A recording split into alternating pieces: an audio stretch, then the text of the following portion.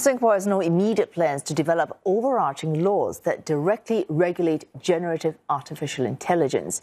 Communications and Information Minister Josephine Teo says existing laws already outlaw many criminal acts that draw on Gen AI. Take, for example, sextortion, where someone threatens to distribute intimate images of a victim. We can all agree that even if an image was not real, but rather a deep fake, the distress caused is enough for it to be outlawed.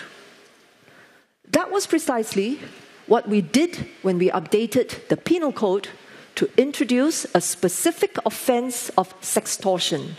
We ensured that sextortion would be illegal with or without AI. Mrs. Teo was speaking at the Asia Tech Summit, where Lithuanian Prime Minister Ingrida Šimonytė spoke on the importance of data-driven analytics. At a panel discussion after that, business and political leaders also discussed building trust in artificial intelligence and developing ethical models while managing regulation against innovation.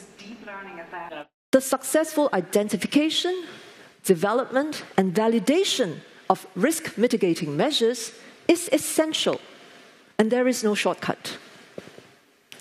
However, we believe that if we persist, we will have a much stronger basis for new laws and regulations, one that is grounded on evidence that results in more meaningful and impactful AI governance. As far authorities have launched this new tool. Now it's called Project Moonshot. It assesses AI applications on factors such as efficacy and accuracy to help companies and individuals understand its capabilities. These are what we call benchmarks. They ask a certain question depending on how the model answers, just like we have in exam papers, and they get an A to E rating. And that in turn allows you to know whether they do well in a particular area, and which then gives you some understanding of how you may want to fine-tune or tweak your models. And to help us understand the significance of Project Moonshot and its role in addressing AI risks, I'm joined by Mr. Lew Chuen Hong. He's Chief Executive at the Infocomm Media Development Authority, or IMDA. Thanks so much for coming in, Mr. Lew. Thank you for having me. Now, you are going to need to explain Moonshot to me.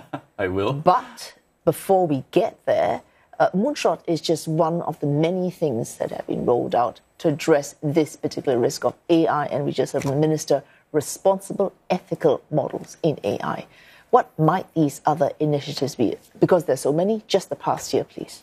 Well, I think that's a great question. And if I take a step back, I think there is a deep sense that AI is transformative and it will uplift the economy and society. But nobody's going to adopt AI if they don't feel it's trusted. I think, you must feel that there is a belief that it is a reliable tool. And I think some of the big buckets of how we try and put this into place are perhaps the first. We provided what we call a model governance framework. And it's just a basic way of thinking about what trusted AI actually means. Because it's not just one particular area, it's actually a whole system that has to come together. And the analogy I put is that you believe that your car is reliable because they have done to make sure that the engine performs well, that the tires performs well, and it's not just about the seat belts or the airbags. So then how do you put all of that together to make sure AI is trusted? So that was one of the things that we rolled out. We initiated the draft at the World Economic Forum at the beginning of this year. And we've been taking inputs from our global partners, and these range from fellow agencies, the big model developers like OpenAI, Microsoft, and Google. And we also took inputs from Singapore companies like Temasek as well as SIA. So I think we've just finalized this as our model governance framework for Gen AI, and that really sets the base foundation as far as the framework is concerned. But frameworks alone are insufficient, and that's where the toolkit, having a toolkit to then actually test that car, I think is quite key. We started 1 year ago in what we call the more traditional parts of AI. There was AI Verify as a product more than 1 year ago. And we were, shall we say, pleasantly surprised that there was a lot of traction, a lot of use. It's on GitHub, it's open sourced. Many people have used it and given us a wonderful feedback, and we're pushing that adoption. Project Moonshot is actually an expansion of that to go beyond classical or traditional AI into generative AI and to do the same thing as what was mentioned, to give it some measurable sense that this thing is actually safe and reliable. So that's the second big piece. But I think, yes, please. I have to interrupt you right here. So a framework, the model governance the model governance framework, which in a way is from one end of it. Then you roll it out, but in order to earn the trust of the public and users in this framework, you then have to test it in a transparent way. And Moonshot does that. If I could trouble you to give me a practical, real-life example of how this might work. Oh, as in Project Moonshot? Yeah. Well, the simple way to describe Project Moonshot is that, you know, if you had to today train a human engineer or a human doctor, one of the things that you do is you make it take knowledge exams. And Project Moonshot is precisely that, to basically say, okay, if this is a particular model and I want to trust it to do certain things, maybe it's a baseline about language understanding, or if it's about a specific area, let's just say being an engineer, I put it through its paces through exams. And we're very familiar with exams all the way from primary school to university to qualify that engineer. And Project Moonshot is what we call a harness, and the harness that allows different kind of subjects or different kind of benchmarks to be tested to show that actually that model is reliable and it's safe. But I want to make sure that there is another part of Moonshot, which is what I call, it's a little bit like a test pilot. And the test pilot that sort of puts a new plane through its paces. I mean, itself a test pilot, or it puts... It allows the human being to perform the role as a test pilot, to put the actual model through its paces. And hopefully by pushing it to its extremes, you can discover things that may not quite be right and therefore deal with that and address that. So I think these are the two key things. You put it through an exam set of questions, and then thereafter you put it through its paces, through somewhat extreme maneuvers, and use that to make the model safer. So that at the core is Project Moonshot. And building on Project Moonshot, it shows you where you might want to fine-tune. Are there any other areas in which you can then act to, I suppose, further add progress to the adoption of generative AI with the kind of trust you need? As you say, if there's no sign-on, there's no point, however good it is. Well, I think that's a very good question, and I think there are multiple facets to this. One element is to make sure that the model actually understands the cultural context. A lot of these models today are reflective perhaps of the model that, or rather the data which is trained, which may be from different parts of the world. So for example, if I had to ask it a question, you know, is nasi lemak a European dish? It should try and understand what nasi lemak is and the fact that it is probably not a European dish. So I think some of these elements are required to put into the model to make it actually context specific and useful for what is happening here in Singapore.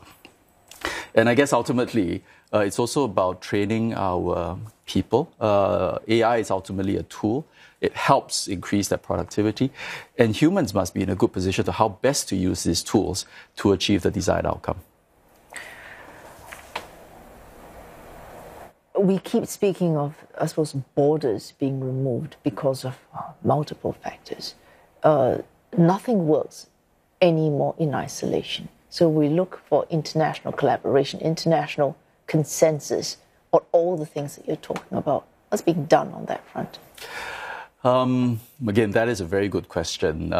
As they always say, technology doesn't sort of respect borders. And when it comes to AI, and especially the trust around AI, I think many different countries, many different sort of organizations are facing the same challenges. So I think we kind of need to do this at two levels. One is at the technical and the scientific level. So I think here Singapore has done a fair amount of work, and we want to try and shape the global rules and norms around some of these things, as well as help bring what we call capacity building, help bring others along as far as what this means. So for example, at the technical level, we have since 2022 started what we call our Digital Trust Center, which is an R&D center that's based at NTU. And this will help advance some of the more frontier areas, because in this space, it's still very nascent. A lot of it is unknown. And therefore, how do you invest in some of this R&D to really unpack How do you make this safer? How do you test? And how do you have better benchmarks? So I think this is one critical area which we are collaborating with our counterparts from around the world, the US, the UK, and so on, to advance that technical understanding. So I think that's one very important area. Another important area is, of course, working with the open source technical community. We just signed an agreement with ML Commons to combine our forces and to push some of this understanding and adoption around the world. So that's at the technical and the professional level.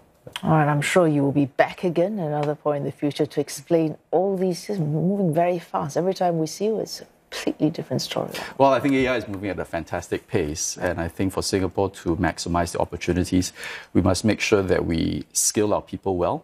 But as I said, at the same time, make sure that it's trusted. Because only when there's trust will people use it, and that gives maximal space for adoption.